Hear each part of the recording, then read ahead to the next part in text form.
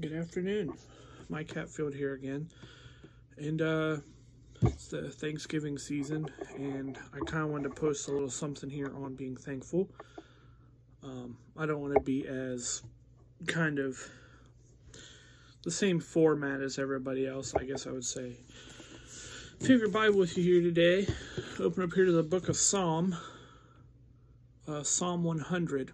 We're going to read all 5 verses here in Psalm 100. Verse 1 reads, "Make a joyful noise unto the Lord, all ye lands. Serve the Lord with gladness. Come before his presence with singing. Know ye that the Lord, he is God. It is he that hath made us, and not ourselves, and not we ourselves. We are his people, and the sheep of his pasture. Enter into his gates with thanksgiving, and into his courts with praise. Be thankful unto him, and bless his name. For the Lord is good, his mercy is everlasting, and his truth endureth to all generations." And everybody has been posting how thankful they are for friends and for family, for health, and, for finances and whatnot.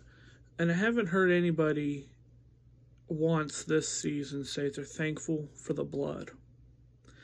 And I gotta ask you, are you thankful for the blood? For the blood that was shed for you? Turn with your Bibles here to the book of Colossians, chapter 1. Move my bookmark out of the way. Colossians chapter 1, we're going to go here to verse 12. And just think about the blood sacrifice for you, and what the Lord did, what the Lord Jesus Christ did for you. Verse 12, Colossians 1:12, "Giving thanks unto the Father, which hath made us meet to be partakers of the inheritance of the saints in light, who hath delivered us from the power of darkness, and hath translated us into the kingdom of his dear Son, in whom we have redemption through his blood, even the forgiveness of sins, who is the image of the invisible God, the firstborn of every creature."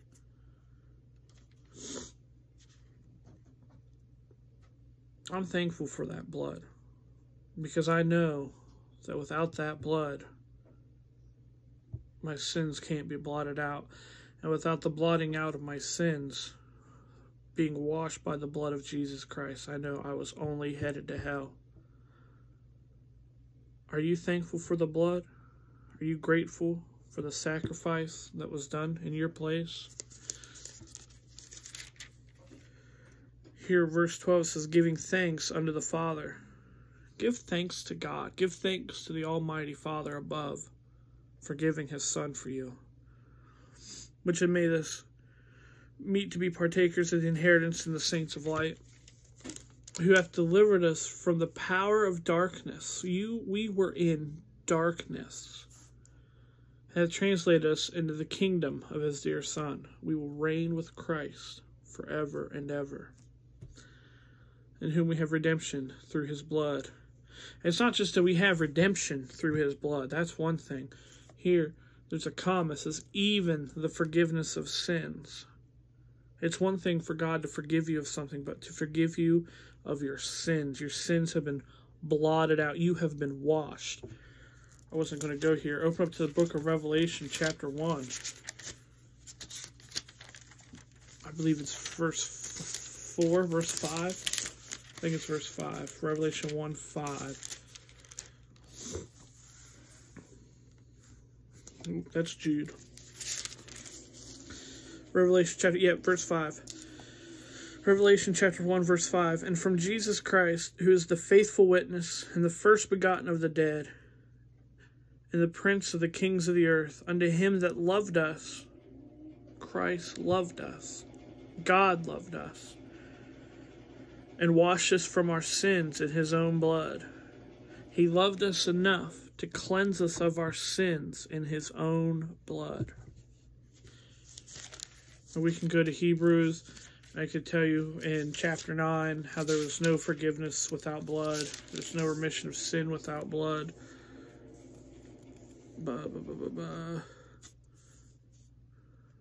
I gotta find the verse here.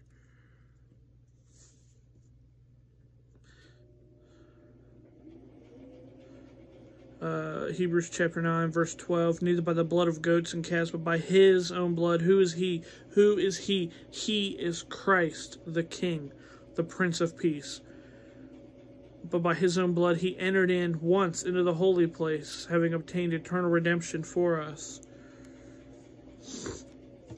Jump over verse 22 says, and almost all things are by the law, purged with blood, and without shedding of blood is no remission. There's no remission of sin. But we saw here in Revelation chapter 1, verse 4, or verse 5, it says, has washed us from our sins in his own blood.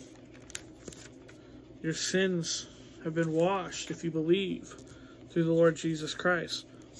Now turn here to the book of Ephesians chapter 2. We'll go here through we'll just read the first 9 verses here. Ephesians chapter 2, verse 1. And you hath he quickened, and who were dead in trespasses and sins. We were dead in our sins. You got to realize, before Christ came and died and was buried and rose again in our place for our sins, we were dead. We were dead men walking. I don't care how much air is in your lungs. If you are living in your sins, if you are a slave to your sins, and you are dead. But Christ has made us alive through his blood, through the redemption in his blood.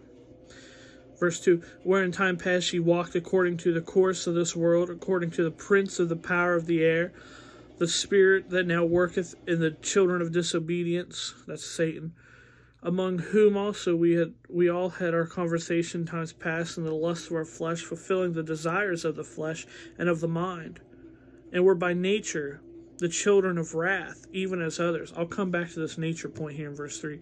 Verse 4, but God, who is rich in mercy, with his great love, wherewith he loved us, even when we were dead in sins, hath quickened us together with Christ. By grace ye are saved. Verse 6, and hath raised us up together, and made us sit together in heavenly places in Christ Jesus, that in the ages to come he might show the exceeding riches of his grace in his kindness toward us through Christ Jesus. For by grace are ye saved through faith, and not that of yourselves. It is the gift of God, not of works, lest any man should boast.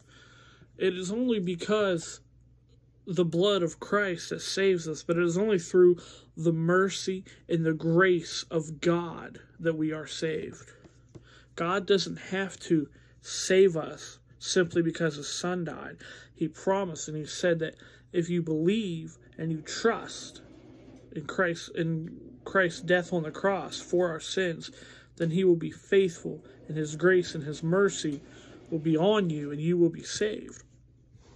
It's not just because Christ died, it's because of the blood, but it's not just the blood, it's through the grace of God.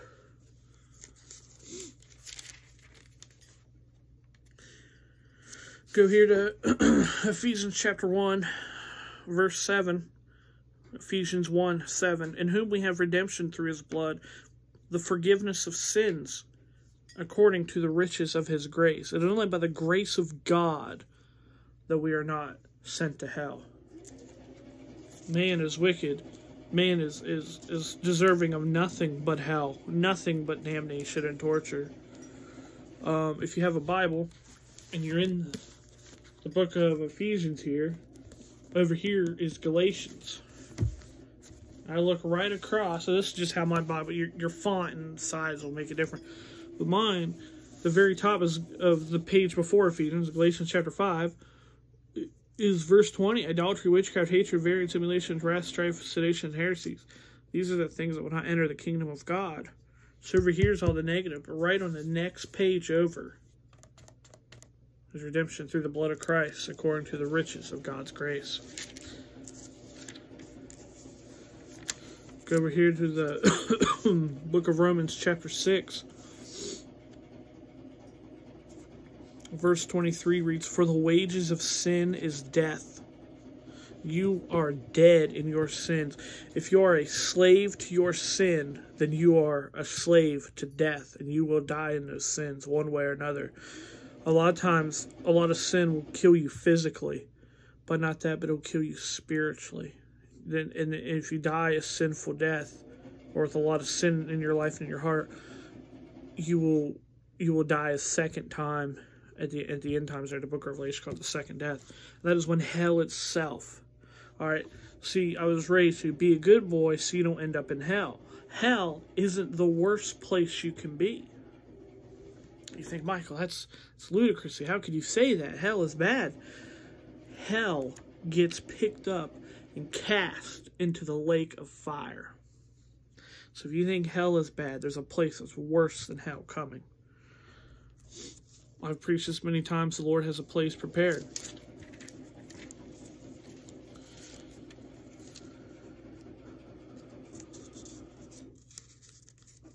Go over here to Romans chapter 1, verse 32.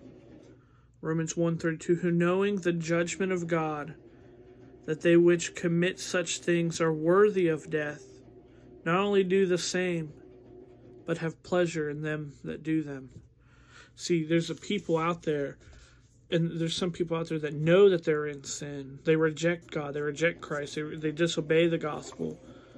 And they know that they're in sin, and they like it. These are the worst. These people, they know the judgment to come. And they still continue in their sins because they like it. So I ask you again, are you thankful for the blood? Are you thankful for the man that died on the cross? God in the flesh. The only begotten Son of God. We'll go here to John chapter 3. Verse 16, for God so loved the world that he gave his only begotten Son, that whosoever believeth in him should not perish, but have everlasting life. For God sent not his Son into the world to condemn the world, but that the world through him might be saved. Verse 18, he that believeth on him is not condemned, but he that believeth not is condemned already, because he hath not believed in the name of the only begotten Son of God. And this is the condemnation, that light is come into the world, and the men love darkness rather than light, because their deeds were evil. For everyone that doeth evil hateth the light, neither cometh to the light, lest his deeds should be reproved. But he that doeth truth cometh to the light, and that his deeds may be made manifest, that they are wrought in God. See, even when Christ first came on this earth, he knew that there was darkness. He knew that there were those who wouldn't believe. He knew there were those that wouldn't come out of the darkness and come to the light. The Bible clearly teaches we need to separate from that, not tolerate that. Come out of the darkness, come out of that spiritual Egypt, and come into the light that is Christ. I'm thankful for the blood. I'm thankful for the cross. Maybe you're watching this and you're not saved. Or maybe you're questioning it. Or maybe you have a lot of questions about it. The Bible here teaches it's pretty simple. Go here to Romans chapter 10, verse 9. That thou shalt confess with thy mouth the Lord Jesus, and shalt believe in thine heart that God hath raised him from the dead, thou shalt be saved. For with the heart man believeth unto righteousness, and with the mouth confession is made unto salvation. For the Scripture saith, whosoever believeth on him shall not be ashamed. For there is no difference between the Jew and the Greek, for the same Lord over all is rich unto all that call upon him. For whosoever shall call upon the name of the Lord shall be saved. Real quick, and I'll end it here. There's still hope out there, fellas. No matter how dark and messed up this world gets, there's still a light at the end of the tunnel. And Christ is that light. Are you thankful yet? Are you thankful for what he's done? 1 Corinthians chapter 15, verse 1. Moreover, brethren, I declare unto you the gospel, which I preach unto you, which also ye have received, and wherein ye stand, by which also ye are saved, if you keep in memory what I preached unto you, unless ye have believed in vain. For I delivered unto you first of all, which I also received, how that Christ died for our sins according to the Scriptures, and that he was buried, and that he rose again the third day according to the Scriptures. Come to Christ today. Trust in his blood. Trust in the sacrifice that he did for you. Believe in your heart. Be thankful for the blood.